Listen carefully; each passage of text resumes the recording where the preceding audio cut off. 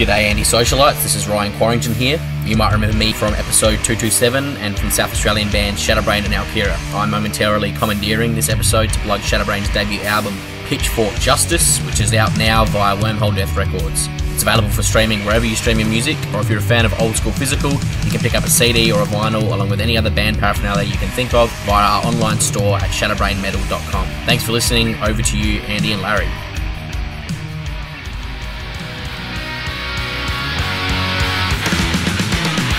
Hey legends, welcome back to the Anti-Social Podcast, and before we kick into this episode, I have a few bloody champions to thank. Thank you very much to Andrew from Perth, Mick G from Sydney, Ash from Deniliquin, Dan from Dapto, Rod from Rayleigh in North Carolina, Patrick from Canberra, Liam from Brisbane, Chris from Sydney, Brendo from Leeton, Tim from Canberra, James from Brisbane, Christian from Canberra, and Steve from the Gold Coast, Goldie. Thank you very much, folks. These legends are the top tier supporters on Patreon. They're part of the larger community of just absolute amazing people who support Anti-Social and myself and just all the weird, dumb little things I want to do in life. So go over to patreon.com/Andy Dowling. Support starts from only $1 a month. It's dirt cheap, set and forget. And if you want access to things such as the exclusive Patreon podcast episode, a USB pass that contains the first 100 episodes of the podcast plus additional bonus content, and also 4 free t-shirts a year, brand new t-shirts. So think of Team Acronoplan and Beluga Boy, t-shirts like that. Every year I'm going to be releasing 4 new t-shirts, and that's all part of the Patreon community. So get on over, if I can't even talk English, patreon.com/Andy Dowling. Thank you very much.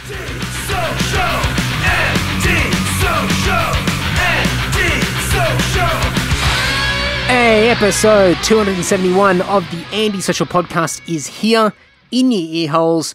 How you doing? My guest on this episode is Jared Roberts. Jared plays in the Melbourne Melbourne thrash metal band, Melbourne heavy metal band, Melbourne fucking metal band, Melbourne band Desecrator. A fantastic band, a band I've loved for many years. Pretty sure we played some shows together at some point. Well, at least I've been to a bunch. Who knows? I've even seen them overseas. I saw them in a smoky fucking fire trap in Prague in the Czech Republic a few years ago, and pretty sure somewhere else. Anyway, whatever, I'm getting sidetracked. Jared is a drummer from Desecrator, and if anyone can recall, I've also had Riley from Desecrator on the podcast many moons ago, a few years ago, and I think that might have been episode, I probably should have written this one down, 138 maybe? I think it was one of the 130s. Back in the day. Go back and dig into the back catalogue. Go and find that episode with Riley. Go and listen to all the other episodes. But anyway, I'm going off on a tangent. I'm getting distracted by my own thoughts. This episode's all about Jared. Jared's a drummer from Desecrator, and this is a fantastic chat. This is the first time I've had a lengthy chat with Jared, and to do it on the podcast has been absolutely fantastic. Really enjoyed this chat.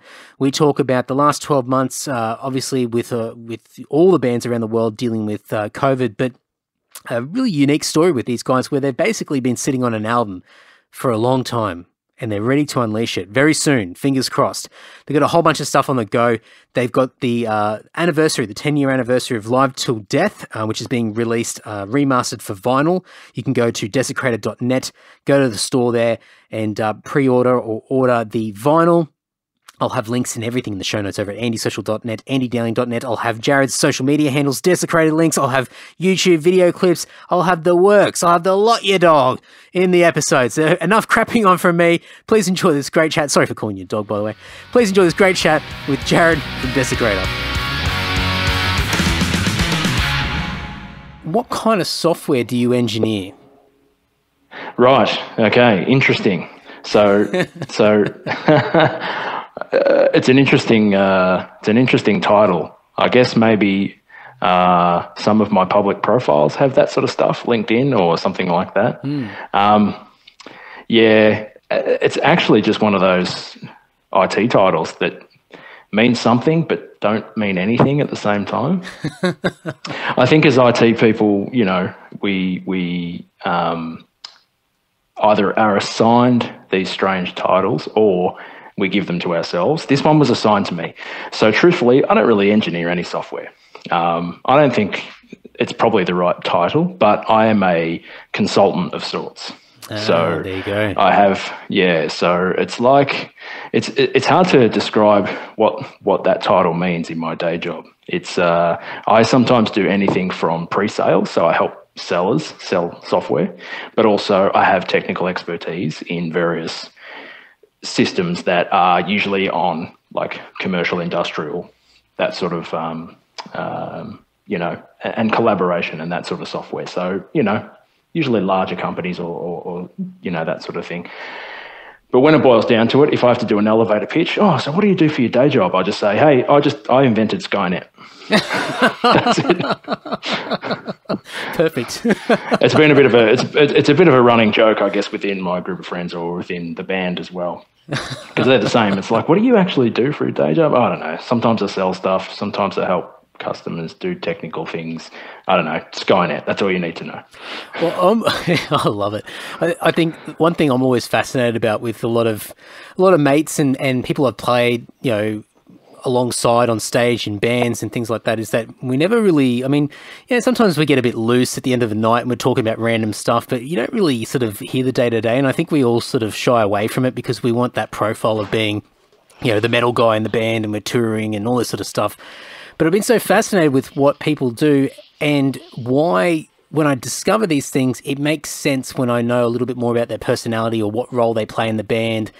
And It's interesting just hearing you just say that, because obviously I don't know the details of your day-to-day work, but just even from a sales point of view and having a bit of a tech head as well, no doubt those skills would have just become really handy in Desecrator over the past several years. Absolutely. Yeah, they do. I think, like I said, I guess I'm lucky enough that my job is pretty varied. My day job is pretty varied. So sometimes I do something close to software engineering. I do write code very badly sometimes. And I get, probably snickered and laughed at by colleagues who are code writers because I'm terrible at it. I guess I'm lucky enough also because I cover a lot of those things in the day job. I do a bit of sales, do a bit of technical consulting, dealing with people. Sometimes I do a bit of, graphic design. Sometimes I do a little bit of marketing and do a bit of this and that. It does translate pretty well into the back end of managing a band. And I guess for Desecrator, I'm pretty active in the management of the back end of the band. I do manage most of the media side. We sort of collaborate on content, and Riley, our front man, filters and drives the language of the content and things like that. But all of the structure of it is pretty well handled by me. I do our website. I handle our merch store. So I do most of the graphic design on anything to do with Desecrator that's put out. I probably either have a hand in it or I do it myself. And I think, again, because of the skills of the day job, I get under the hood a little bit of the social media stuff. I look at the data and what's working and what doesn't work. So yeah, I think, those things translate pretty well across the serious side to the heavy metal. So, yeah. I love it. I reckon it's so good. And for years, especially sort of my early days of playing in bands and having that split identity of, working an office job or whatever job I had at the time and sort of keeping those worlds separate. And even these days, like I still, I don't make an effort, but I just naturally have the separation. But what I've found over the years is in the past, I would be really reluctant to have the awareness of how the two worlds can actually complement each other. And then over time, I've sort of looked back and gone, actually, my working life has actually benefited quite a bit from being in Lord, but also Lord's benefited from all the skills that I've built and sort of harnessed over the years of working various jobs as well. So when I hear people talking about their employment, I think years ago, because of the way that you know, we always idolized and worshipped these, you know, metal gods and rock stars and things like that, that we're always reluctant to show that other side of us. And I just think these days we're so multi-dimensional, multi-skill set. It's I think it's such an awesome thing to celebrate. So it's interesting just to learn another story. Yeah, and I think, you know, I mean, like I was saying before, part of my day job is sales. So sometimes I do demos, you know, software demos and presentations, things like that. And one fundamental skill that you bring, you know, to that job is the ability to get up in front of people and have an audience.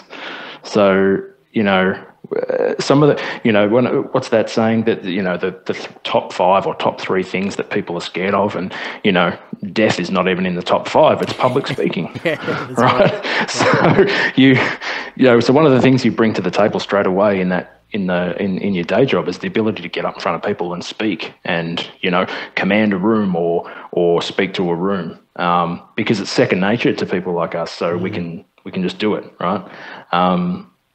And, you know, also, you know, dealing with people, short-term transactions when you're dealing with customers, things like that. You know, when you're out there playing shows and you're dealing with, you know, fans of your music, or talking to people and talking to people after show, talking to people at merch desk, you know, you start to develop that skill of the vernacular. You know, you have these short interchanges where, you know, everything's very exciting. They're telling you, you know, you had a great set and I'd like to buy some of your stuff. So, and you're always, you know, we're always kind of just looking for a sale. You know, if you're at the merch stand and someone's come up to you and say, I love your music, you know, yeah, played a great set. You know, you've got these short exchanges, but, you know, you want to sell as well. But you're not, you know, and it's not just about selling the product that's sitting behind you on the display. It's selling the continuation, you know, of their you know, commitment to your band, or you know, their fandom of your group, you know. So you're speaking, you know, you're speaking my language, mate. it's all of those skills. And I guess you know Riley from Desecrator.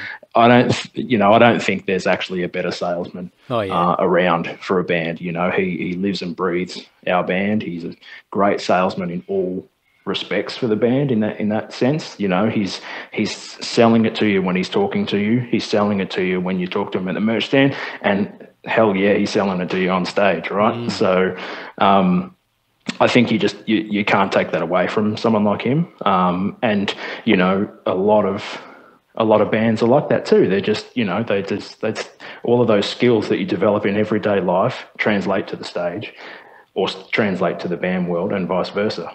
So it's pretty interesting. It is. I mean, I absolutely lap this stuff up. I'm obsessed with just finding little tips and tricks and skills and things to develop in my own sort of life, but find them from unorthodox places. I think, you know, if you think about the stereotypical band and, you know, a metal band, and so you're coming up through the ranks and you're playing with different bands in your local area, then you might get a chance to go intercity, interstate, and really, you know, stereotypically, you might just be looking at your peers that are doing the same thing as you. So you're learning all the ropes of just, you know, organizing shows and get up on stage and the coordination, watching your peers play and all that sort of stuff. But then I think the bands that really sort of have that point of difference and really start to do bigger and better things are the guys who sort of, and girls who bring in these skills and these points of differences from completely different places, like different industries, or you know, to start with, it'll be different genres of music, which usually gives a little bit of a fresh take on an approach. But then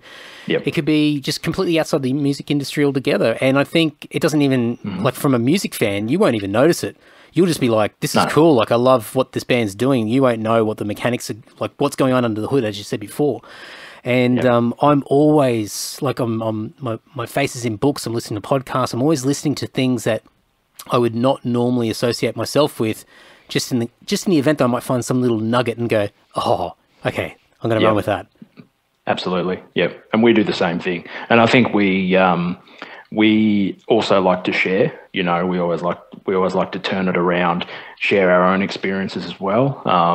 You know, everyone in our band does that. Riley does that when he talks to other people. You know, because they all gravitate towards the front man, you know, as people do. But he's also very good at sharing, you know, sharing our experiences. Hey, this worked for us. This didn't work for us. This is what we learned doing A, B, C, D. So, and yeah, we do the same thing. We follow, you know, we follow podcasts. We follow, you know, I read a lot online about, you know, just about what's working in, you know, the social media area. Listen to podcasts about how others do it. You know, it's pretty easy to get bogged down in what's the other metal band doing, or what's the other thrash band doing. Whereas, I listen to a lot of different sources of that, just because, you know, it's like, well, how is this rock band doing it, or this pop band doing it, or something like that? You know, oh, that's a great idea. And especially when I look at things like updating our website, like Desecrator website and things like that. I go and look at all of these other bands in different genres, and I'm like, oh, what are they doing on their website? What's looking cool, or what's flowing well, and all that sort of stuff. So, you know, just you always got to keep learning, don't you? Oh, you do. I mean, yeah. And I think it's just, for me, it's always scratches an itch of being stimulated by something and having the thrill of just being surprised and going, like, that little element of wonder, and going, oh shit, I've just connected the dots. I've just had that little light bulb moment just flicker above my head, and I go, oh, finally that thing that someone's been telling me about years and years over the years, or, you know, something I've read years ago has finally sort of made sense. It's just fallen into place. The puzzle, the piece of the puzzle is fit, and it's an incredibly cool feeling, and for me, it's very addictive, because I'm always just searching for that same feeling. Yeah, exactly. And also, you know, debunking the things that you think are really good or really working, and, you know, they're clearly not. So, you know, it can, you know, put you on different courses to get things done in different ways. You know, I think, you know, from both the perspective of what's happened with, you know, the pandemic at the moment, but also just the music industry in general over the last, you know, 5 to 10 to 20 years, you know, obviously that game of, you know, growing a band has changed dramatically, but continues to change, I guess, through the pandemic. So, you know, a lot of momentum that was built in a lot of areas, a lot of bands, a lot of things that you're going to do, especially in the last year and a half, have kind of gone away. So it's, you know, we were already on a super, you know, seismic shift of how do we grow a band now when, you know, our biggest source of income were CDs and and vinyl and things like that. You know, how do we do that now that, you know, we might not even press a CD now for the next record? So it's about streaming, you know. How do we do that now? And then all of a sudden pandemic hits, and okay, well, those plans we had of putting out the record and going to tour next year are now not happening. So now what do we do?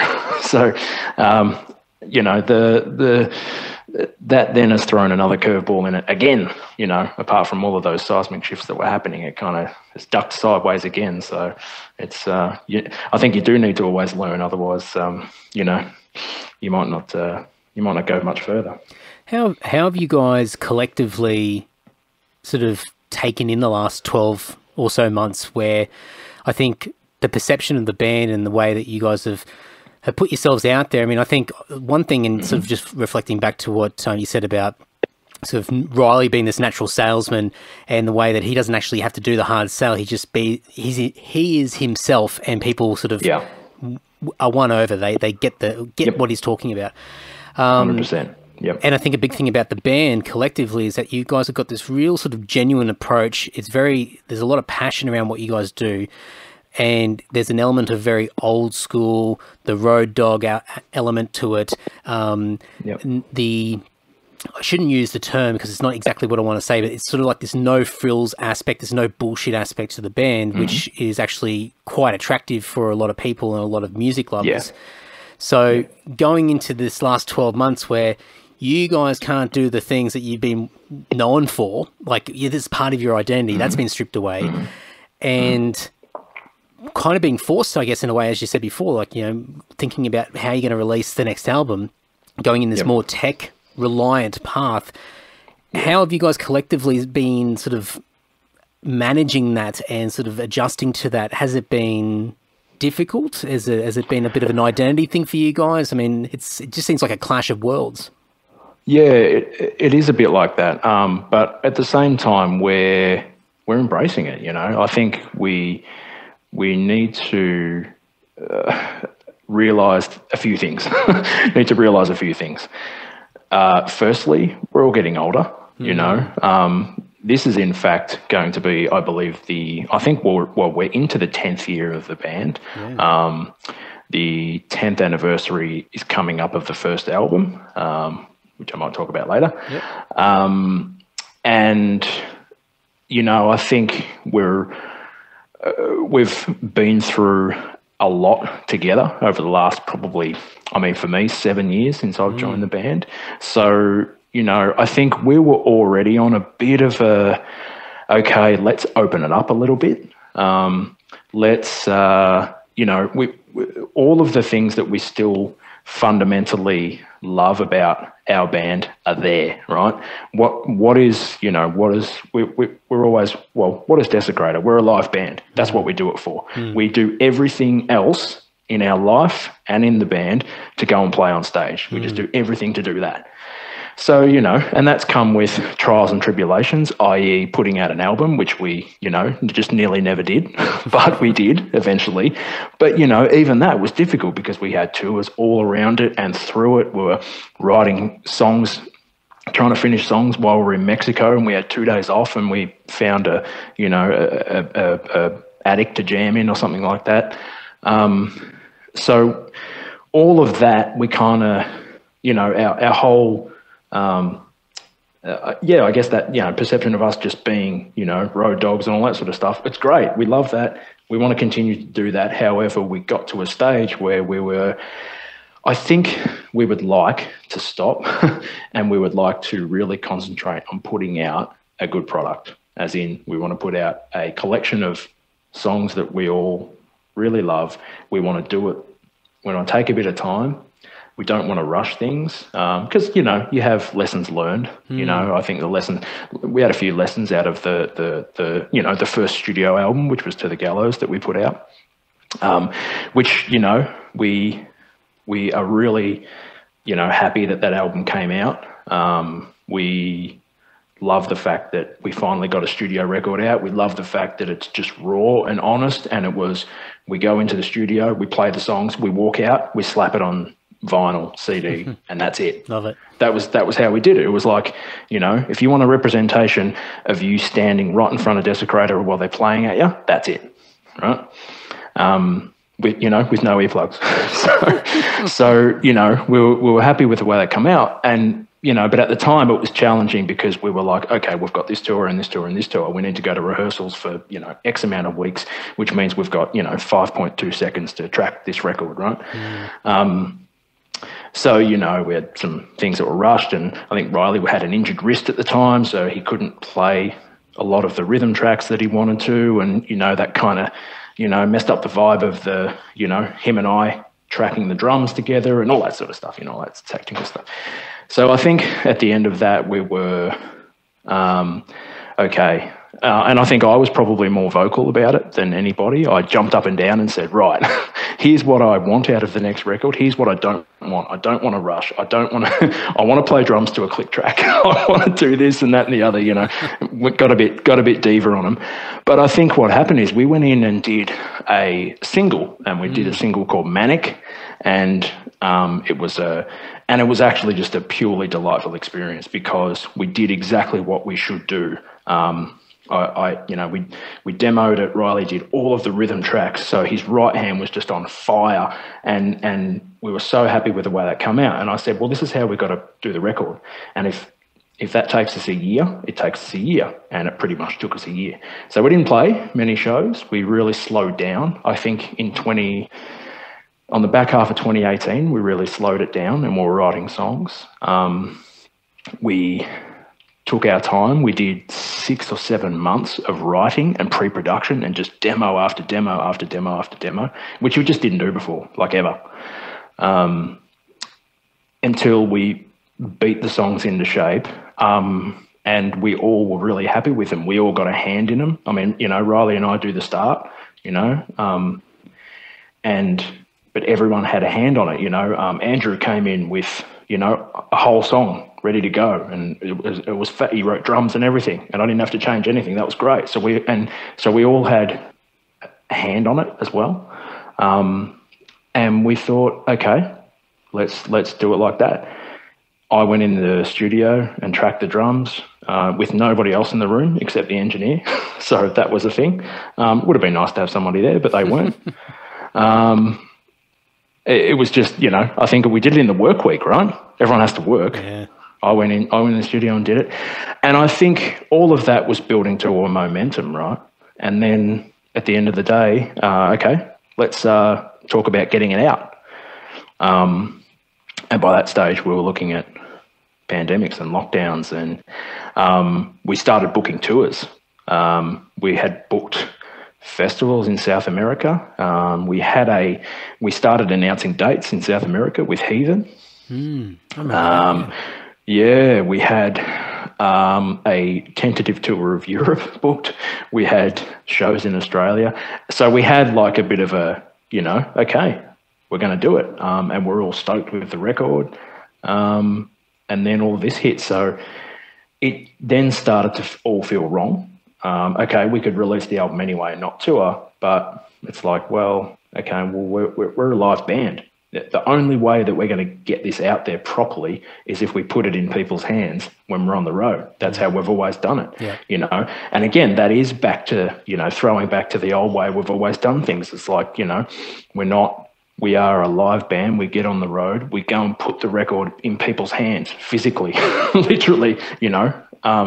So that's what we wanted to do. So we were like, okay, well, do we release it anyway and just see what happens? And it kind of just all felt a bit wrong. So we didn't.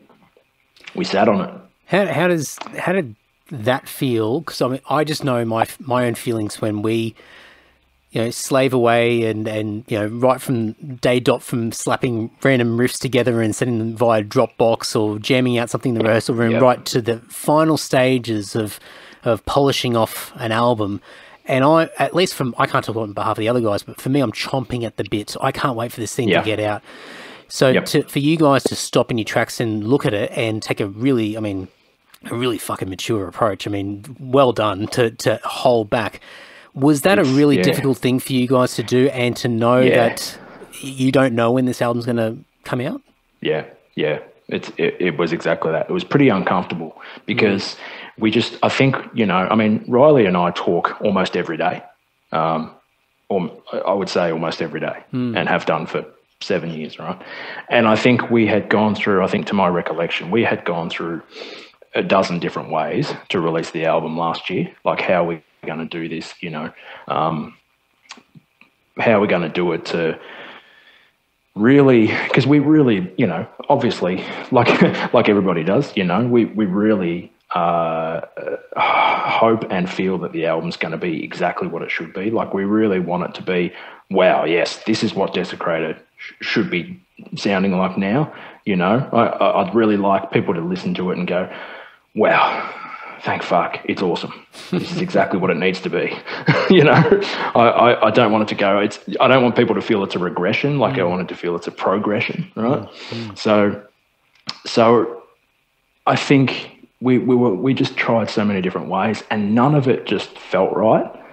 So we sat on it, and I think sitting on it actually felt better than feeling not good about releasing it, because, you know, we went through it all, and then we despaired, and then we got pumped up again, and then we despaired again, and then we're like, all right, we'll do it this way, and then we despaired again, and then we're just like, you know what, let's just do nothing until it feels good to do so. Which again is hard, because we're normally 100 miles an hour all the time. What's the next thing? What's the next thing? What's the next tour we're going on? All of that. So it did feel a bit strange. You know, it's been the biggest break any of us have had for a long time from doing, you know, anything with the band. We kind of just took it as a bit of a break, really. I guess during the hard lockdowns. Obviously, us being in Melbourne, we went through a pretty lengthy lockdown last year. We really didn't do a whole lot. We sort of took a break. We all went to work. We went back to work, and we really, again, you know, Riley and I talked every day about how we're going to get this thing out. But it just didn't materialise into anything that we felt was right. Which sounds a bit silly because you know, it's just like, come on, man, just get it out and don't be stupid. But it's, you know, I think, you know, like any art, you know, like any artist, like any piece of artwork, like any passion and craft or whatever, you know, it's just got to feel right, you know. And not only that, it's not just about what I want or what Riley wants. There's four of us, you know. So I think, which is interesting in itself because, you know, I think, you know, band's been around for, you know, 10, 11 years, maybe more now. And I think in the early days, it was really, you know, it's Riley's band. Like, Riley has been there since the start. He has led, you know, he wrote all of the first batch of songs, really drove the band. And, you know, I jumped on board in 2013, you know, sort of 4-ish years into the band. And, you know, we've had some members come and go. But I guess up until a few years ago, it was really, you know, subscribing to Riley's band. Like, you jump in Riley's band and he kind of led it. But I think nowadays, I think we've been established long enough that it's kind of more about all of our visions, not just his now. So, you know, releasing the next record and doing the next thing really is now a group decision. So, which is, you know, which is a good thing in some ways. I think it's great. Definitely takes a lot of pressure off. Well, pressure off Riley, no doubt, but I think pressure off everybody, where nobody has to worry about eventually being in a position where you're compromising for somebody else. And I think if everyone's got like a semi-equal stake in the overall goal, the overall picture, then I think that sort of helps with buy-in and passion and sort of just getting people to work together to aim for something. So that's cool. Yeah, exactly right. So I think it's a bit. I think it's a bit more like that these days. Obviously, you know, captain's call happens sometimes, as you do.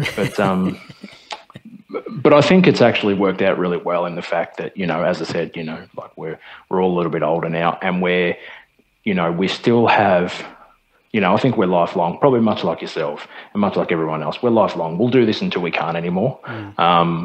So it's like, well, you know, we also want to do this and enjoy it, you know.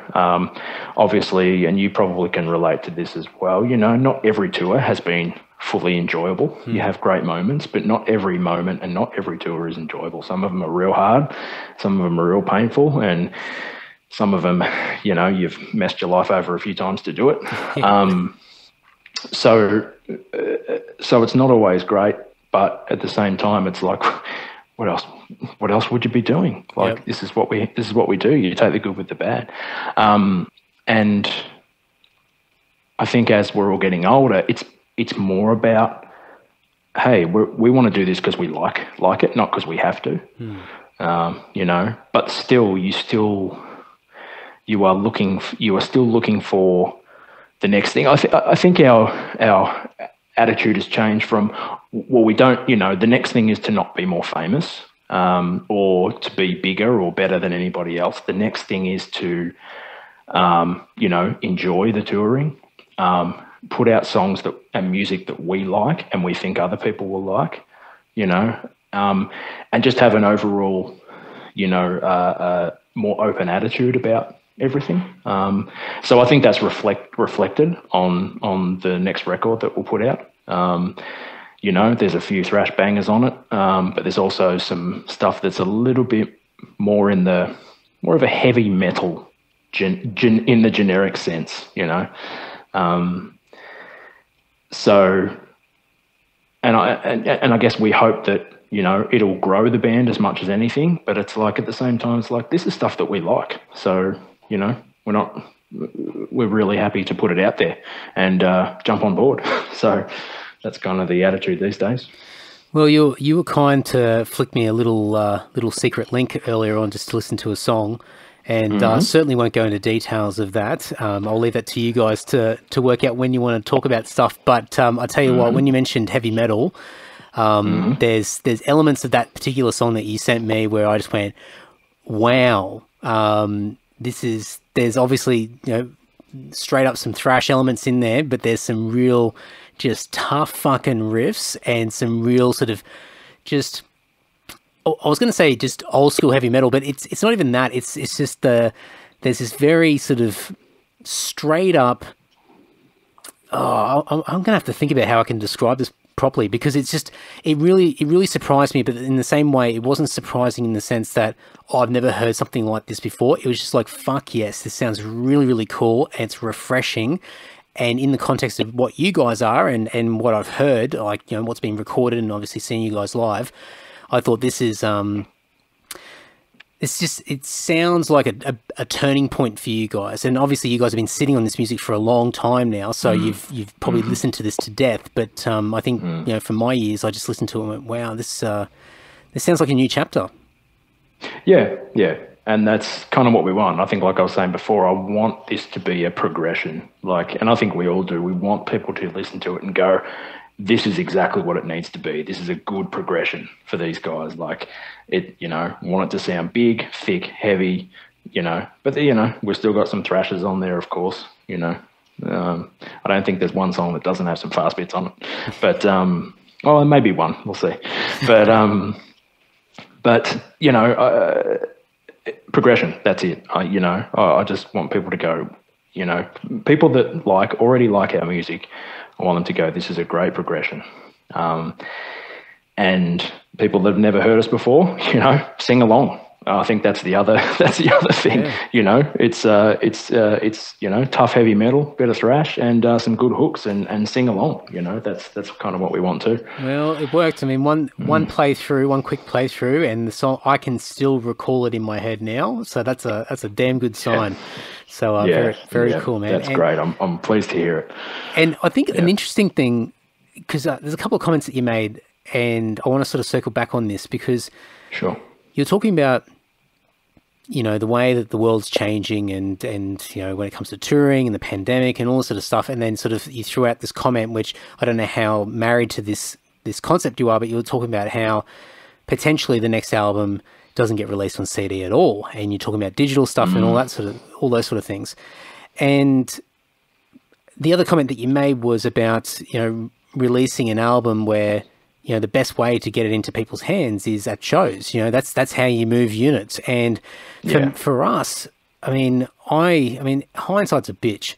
And there's no way we could have predicted a pandemic, because we put out our album in August of 2019. And in hindsight, I'm like, guys, I wish somebody, like some Nostradamus, could have told us that a pandemic's coming so we could just hold out and just sit on an album for another 18 months, because we did a quick run around the country. We sold more albums during pre-order and the run of shows, so over a space of a couple of months, than we ever have for any previous album.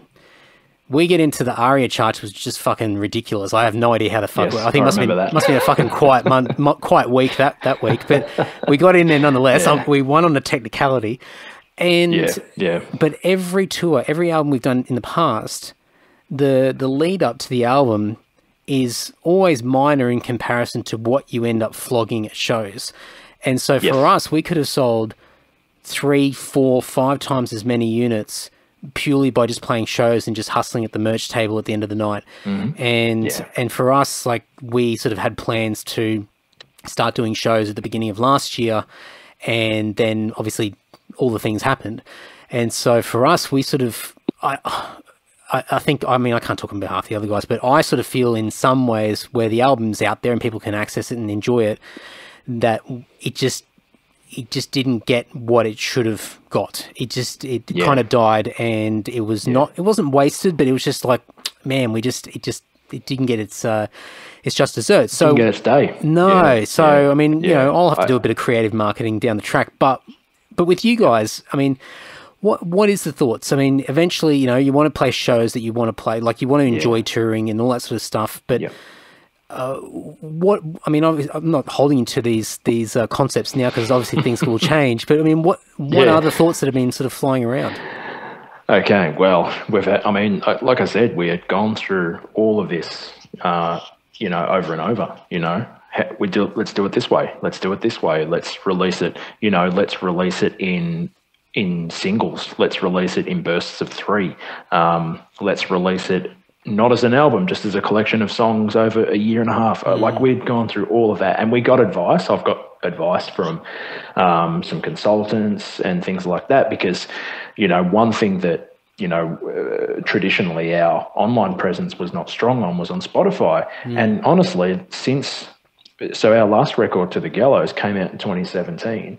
And in 2017, those streaming platforms were kind of on par. You're talking Apple Music, Spotify, and all of that. I don't know the exact statistics, but they were a lot closer than what they are today.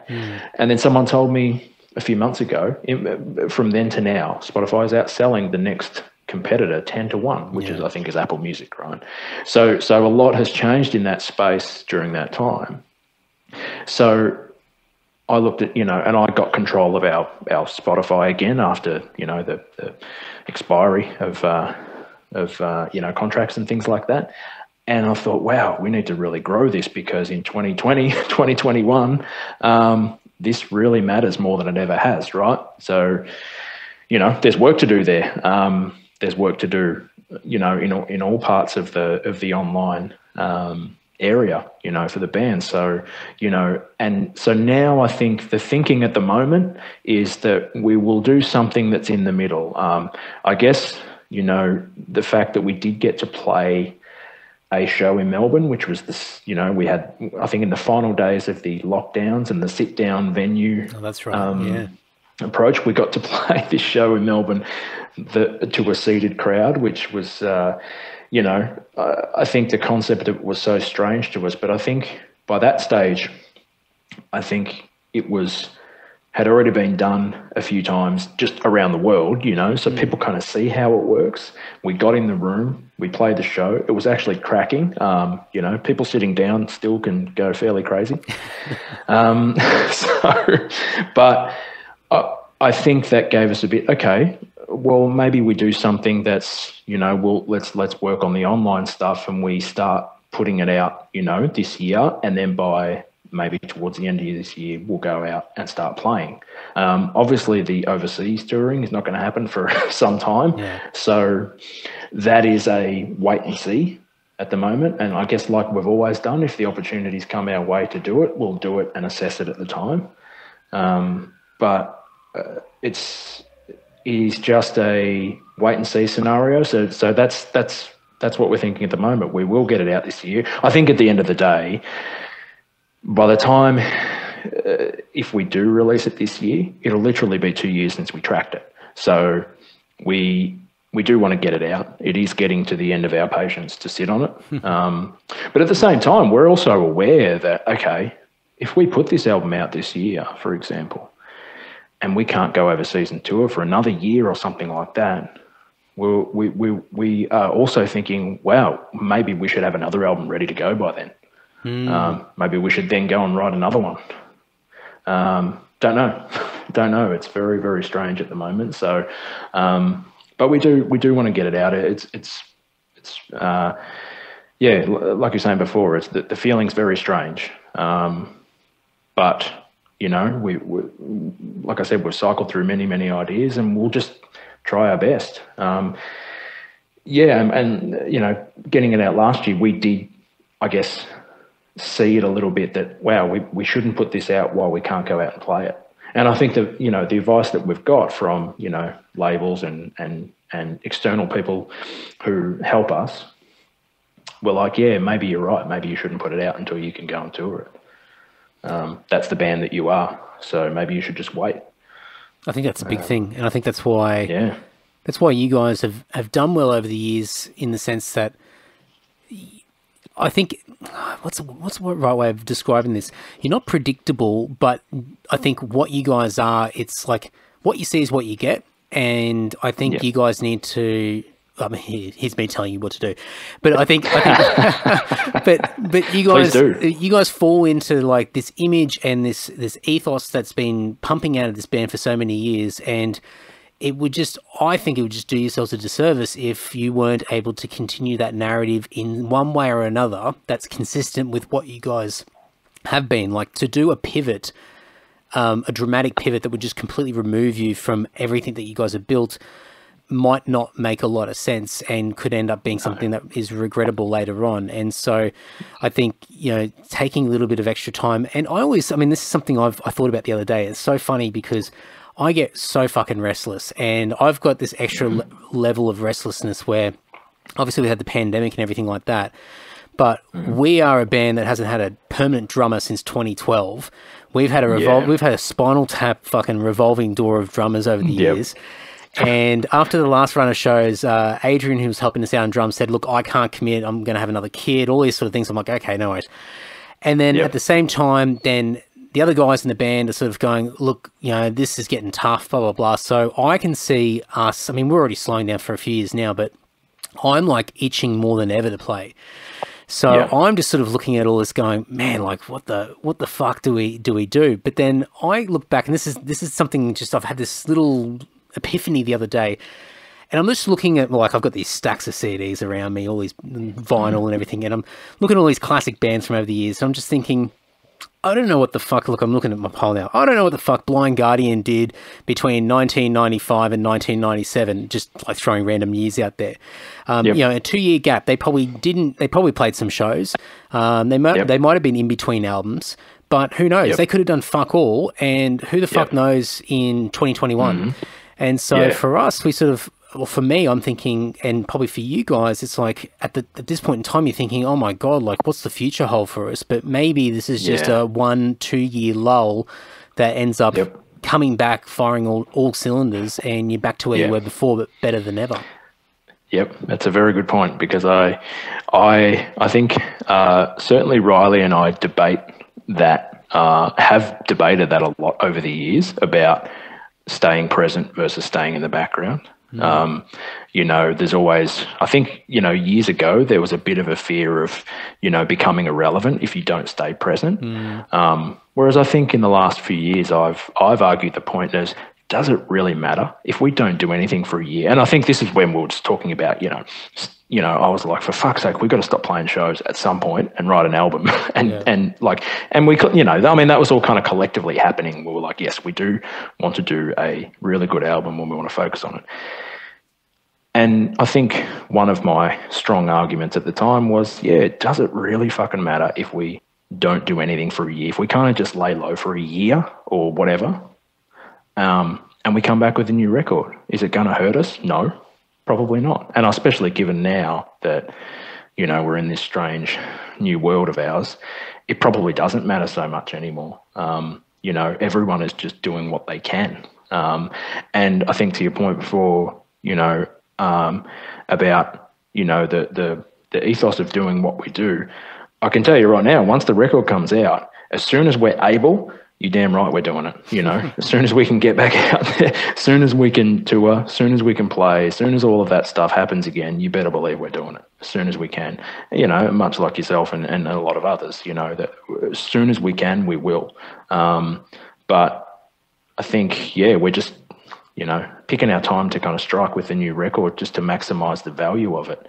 And look, if at the end of the day, we're still in a pandemic lockdown situation and things like that, I guess we'll just have to deal with it at the time. But I think one way or another, we've got to get new music out and just keep going.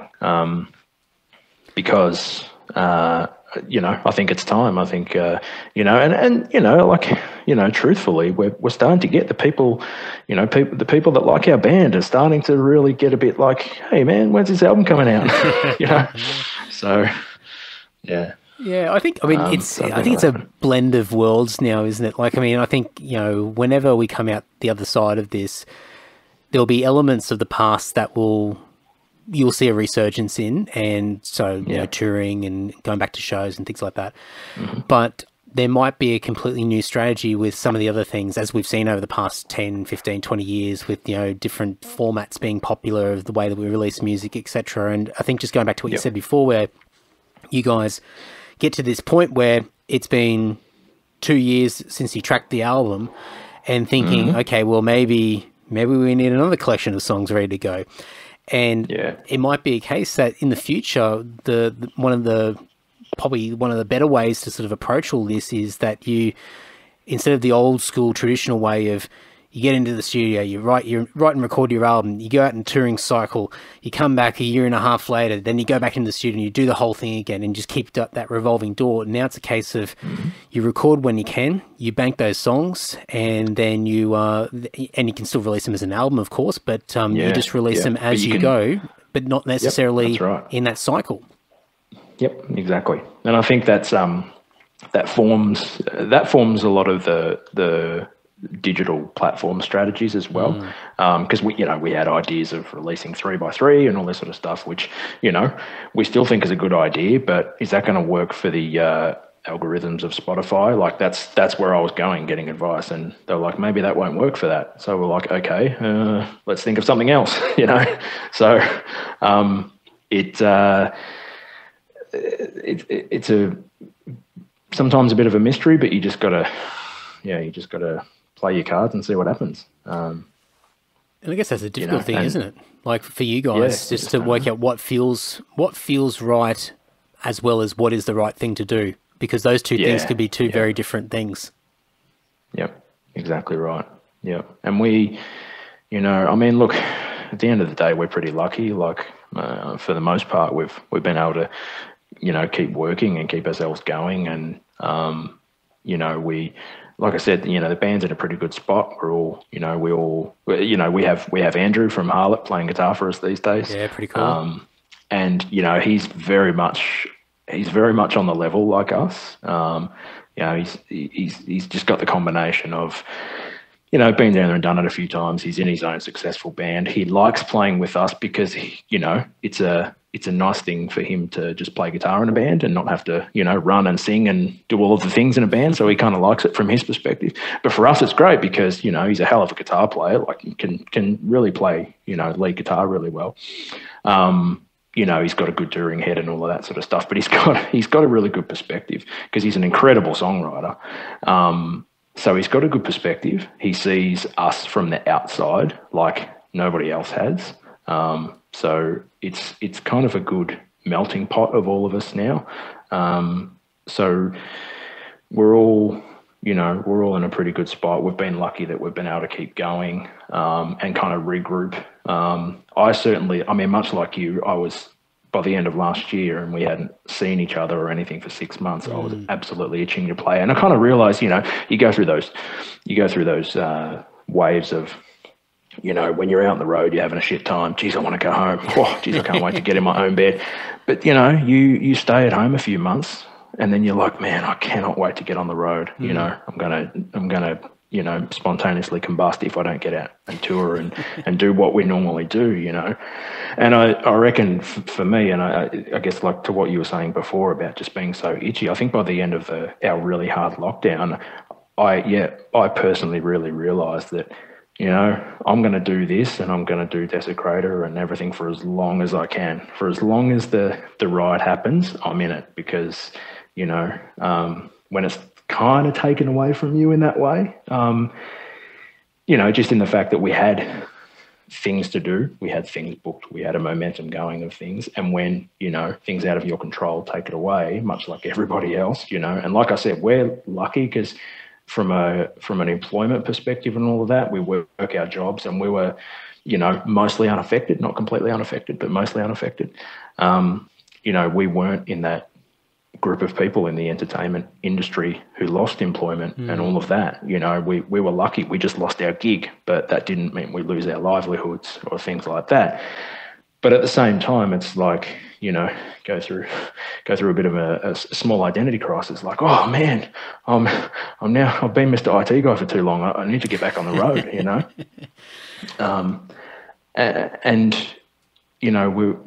we had built up such a good, like I said, with having Andrew in the band and Jerry and Riley and me, we all get along so well. We're keen to just get on the road together and have a bit of fun. We developed just such a great network of people as well to help us. We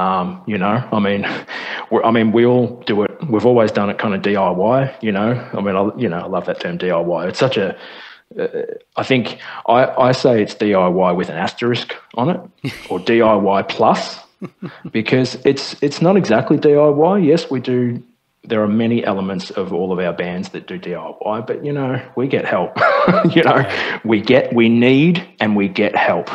I think I was saying before that Riley's very good at sharing his stories and our stories with other bands and sharing advice on this, that, and the other. He's pretty open like that. But in the same, he also gets advice from people, and so do I. Like, we have help. We have people helping us with our videos, our artwork. All of our artwork is we channel our artwork through one or two people. We've had Slick, our sound guy, with us. He's been in the band longer than most of us have been. As our crew guy. He does. He comes on the road with us. So it's like DIY with an asterisk, or DIY plus, because So by the time we were ready to write this new record, we had such a good group and a momentum and a big family of people helping us, and then all of a sudden it's just off. Everything's off. So it sucks, but we're also grateful that we can still keep going, and we can actually bounce back at some point to get our music out there and go and do what we do again, and have a bit of fun and get out and talk to people, and get out and have a bit of fun with people. I think everybody needs it. So we're looking forward to when that happens. I think the last year or so will actually be of great benefit to most bands. I think that, like anything, there's going to be casualties along the way where a lot of bands are just not gonna come back. But I think a lot of bands that do come back will look at this time and realize that you can be patient, you can take your time, and as you said before, having sort of this moment going, I do want to do this for as long as I possibly can, and understanding that you don't have to panic and sort of be competing against your peers because your mates are out on the road and it's like, oh, what the fuck are we doing? We're not doing anything. We're losing our momentum. And it's like, well, no, like our time will come. And we've got our own journey, our own plan.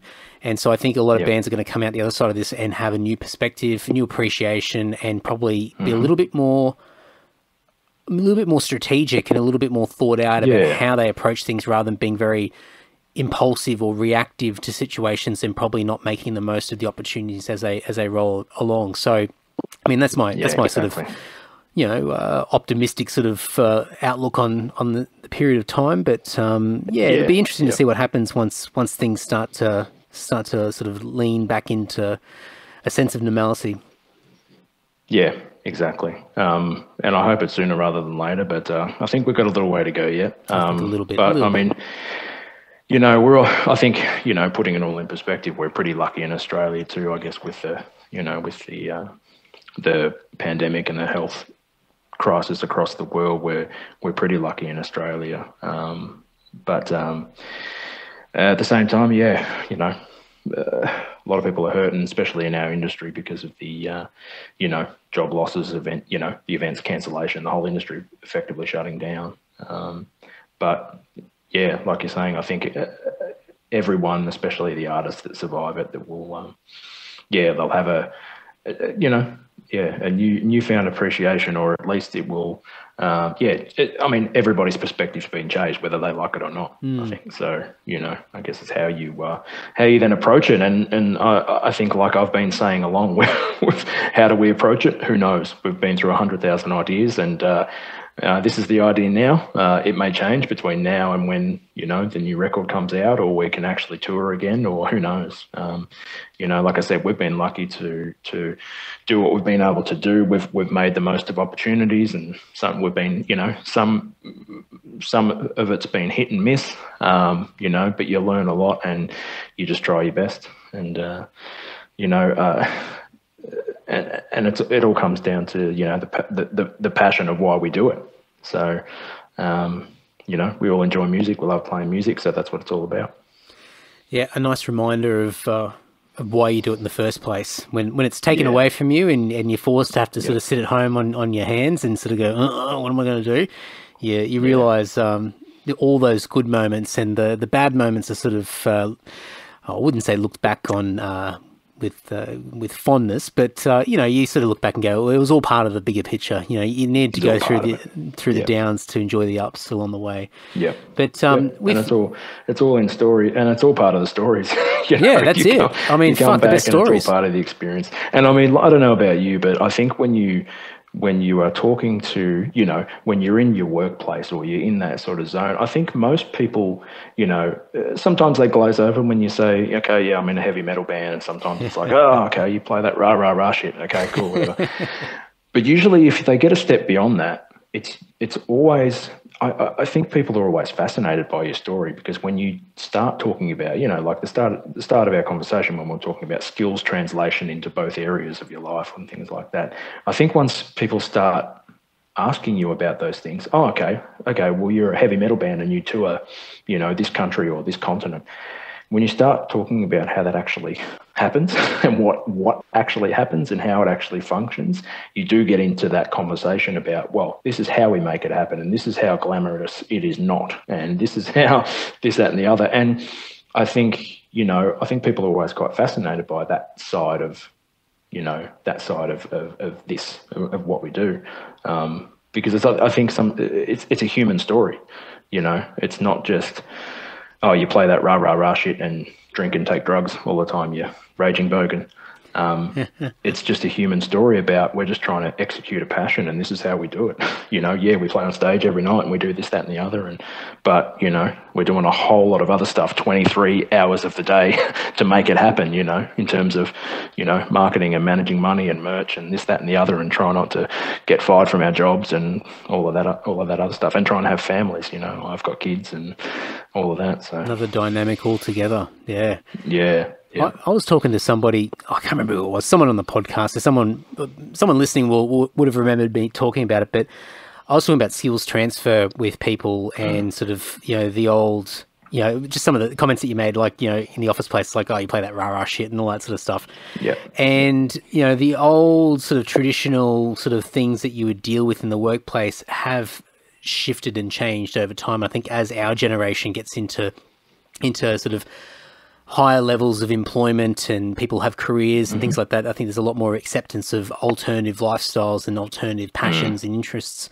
And so I've been saying to a bunch of people, I go, mate, if you're applying for a job and you've got to fill out your skills and the things that you're into, I mean, you don't have to go and say, hey, I play in a heavy metal band, but you can talk about, you know, tour manage experience, band management experience, you know, merchandising, sales, marketing, all this sort of stuff. And financial, all of that. Yeah, and you can talk about how that translates, how that applies to whatever you're gunning for. And not everybody's going to get it, but the people that you want to associate with are going to get it, and they're going to see how they can apply that point of difference into whatever job you're going for. And I just think I think a lot of musicians probably need to lean in harder into what they've developed over the years, where it's probably a lot of it's unconscious. They don't even realize that they've got these skills, but they are a natural they're a natural people person. They're a natural customer service expert, just the way that they hustle at the merch table, or they keep up to date with their fans and their community and you know, mailing lists and all this sort of stuff. And it's things that a lot of businesses pay people a hell of a lot of money. And I tell you what, I've worked with a lot of marketers who get paid shit tons of money. And I tell you what, they wouldn't know how to promote a band whatsoever. They wouldn't know the hustle. They don't even put an ounce of effort in compared to what we put in with our bands. So exactly. And if you can capture that skill and capture the passion that someone's got for that, and you transfer it, then that's it, right? Yeah. That's what you need to do. Definitely. So between now and whenever the hell you guys get this album out, and hopefully it's sooner rather than later, you guys are going to keep the machine pumping, and you're going to put out another release in between. So you mentioned 10-year anniversary this year of the first release. Yes. Yeah, so we're going to do a 10-year anniversary just, I guess, it's kind of all based around a vinyl reissue. So the original record of Live Till Death, it was a live album that Desecrator put out in 2011. It featured Riley and 3 other guys that were in Desecrator at the time. So I didn't actually play on it at all. However, I have always been a big fan of the album. I remember when I first got the squeal that Desecrator were looking for a new drummer, I already had the CD and I already had it on my iPod. So I heard that they're looking for a drummer. I did a few lessons with Dave Haley at the time, and he's the one that told me, actually. So bless him for doing that. Good on you, Dave. But so I think what we're doing is, I feel very strongly about that album just because of the, just the purity of it. And I think that's why it did so well at the time, because it was just, it was just pure, raw, rough, and it's just a great thrash, record, So I've always been a big fan of it. I was I'm lucky enough that I get to play those songs, and I really like them. So I was really vibed on the idea of doing it. So we're doing a vinyl reissue of Live Till Death. It didn't get put out on vinyl originally, so we got it remastered for vinyl.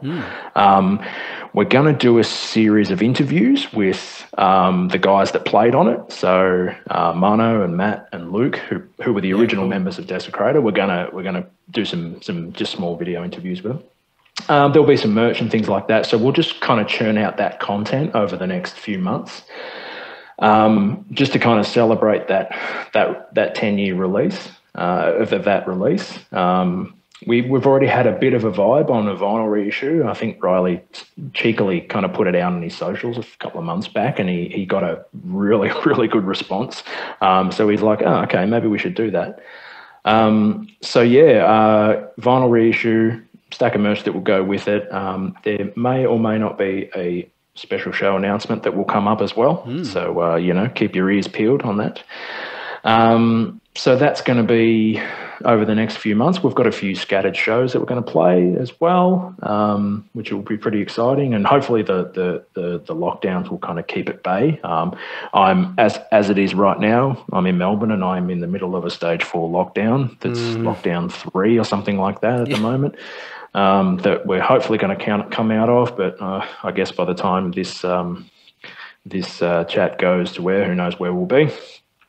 But all of that going well, we will be playing in April and May, and then maybe we'll think about this new album. We'll see. So I urge everyone to keep following us and please keep checking in, and we'll. I think it's kind of time to ignite the engine again.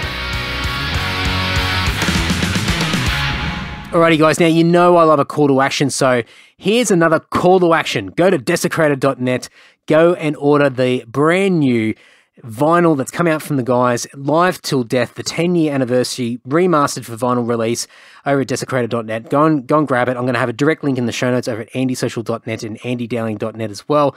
Go and support them. They are the ultimate hustlers. They are the road dogs. These guys just continuously work their asses off to just do what they love doing, releasing music, putting music out there, touring, playing live, like just all this stuff, and they're just absolute legends. They're good guys and deserve every bit of success and support from metal fans. So get over to desecrator.net, go and grab that, go and follow the guys on the socials, go and follow Jared on the socials, and stay up to date with the happenings with that little album that they're sitting on, which, by the way, I know I mentioned in the episode, and I will not give away any details, but I heard one song and man, it is so fucking good. It is really, really fucking good. And I think people are going to be very surprised in a really good way of what they're going to hear when this album eventually comes out. I might be talking it up way too much. Who knows? I am the hype beast. Listen to me. It is good. It is really, really good. I'm really, really pumped and excited. And after talking to Jared and, the old chat that we did with Riley years and years ago, which I'm going to have to get him back on very soon as well for a follow-up, but just pumped to support these guys and get behind them because, they're well-deserved of all that success, and there's big things to come for them. So definitely get behind them and follow them on the socials. All the links will be in the show notes over at andysocial.net and andydowling.net. Losing my train of thought. Fucking hell. Click through on your podcast player. There'll be a bunch of clickable links in there. What else do I usually say? Yeah, all that. Now, speaking of things I usually say, let's segue into Patreon. Patreon.com/Andy Dowling. Great way to support the podcast. And I must say, like, I just want to talk to you right now. You that's listening to this podcast. Now, a question for you. How many episodes of the Andy Social Podcast have you listened to so far? Is it one? Is it this episode? Is this the first episode that you've ever heard of the Andy Social Podcast? If so, welcome. Thank you very much. And hopefully you stick around and hopefully you dig into the back catalogue.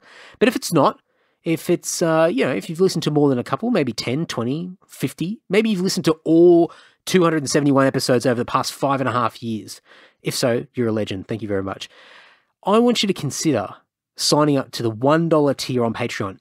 Not the I've got a bunch of other tiers, by the way. I've got higher tiers that get, and there's lots of goodies there. There's a $5, there's a $10, there's a $20 tier, but I'm not here to talk about that.